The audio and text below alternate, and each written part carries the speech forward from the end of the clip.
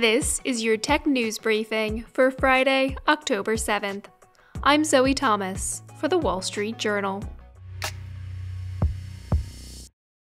This week, the Nobel Prize in Physics was awarded to three scientists, Alea Spare, John Clauser, and Anton Zeilinger, for their work on quantum physics, and particularly for helping lay the foundations for quantum computing. Unlike the bits that power traditional computers, quantum computers use quantum bits, or qubits, to run algorithms. That makes them faster and more efficient, and that's something businesses and governments really want. Joining us to explain the Nobel winners' discoveries and where they're taking the world of computing is our science reporter, Eric Niiler. Hi, Eric. Thanks for joining us. Good morning. How you doing today? I'm doing great, although maybe a little bit confused with this topic. In the simplest of terms, can you kind of describe to us why these scientists won? Sure. These scientists did some experiments decades ago that really opened the door to something called quantum computing. Quantum computing promises to solve all sorts of complex problems that existing supercomputers really can't handle. That could include the folding of proteins in molecules that can be used to discover new drugs. That could be understanding how the Earth's climate is changing and all the variables and temperature and weather and so forth that influence that.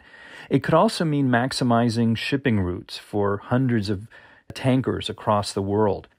Describe to me this concept of entanglement, because it seems to be pretty critical to what we're understanding here. So this is when two or more of these subatomic particles sort of share a destiny. So whatever influences one happens to the other, and vice versa.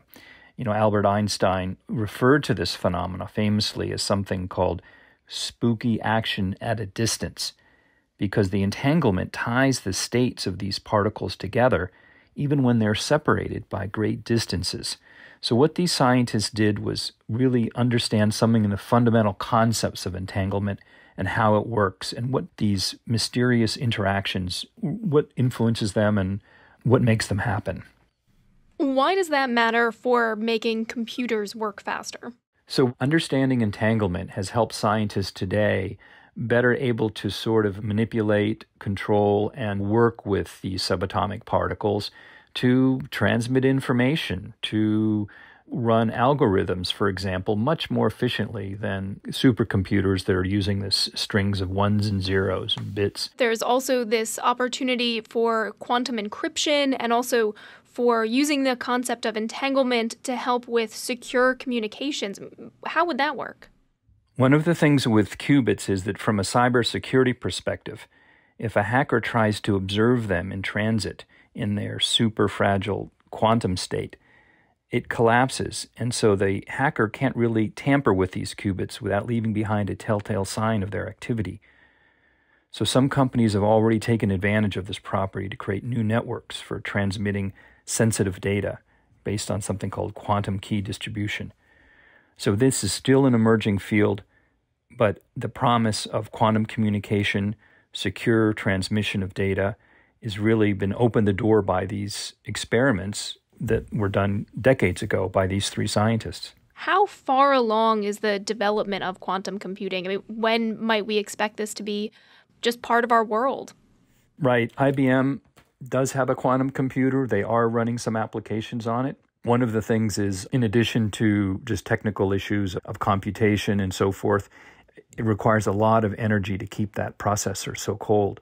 I spoke with someone at IBM, and they are working with clients such as Boeing and Exxon to help them with their data needs, to look at large patterns of data that can help them.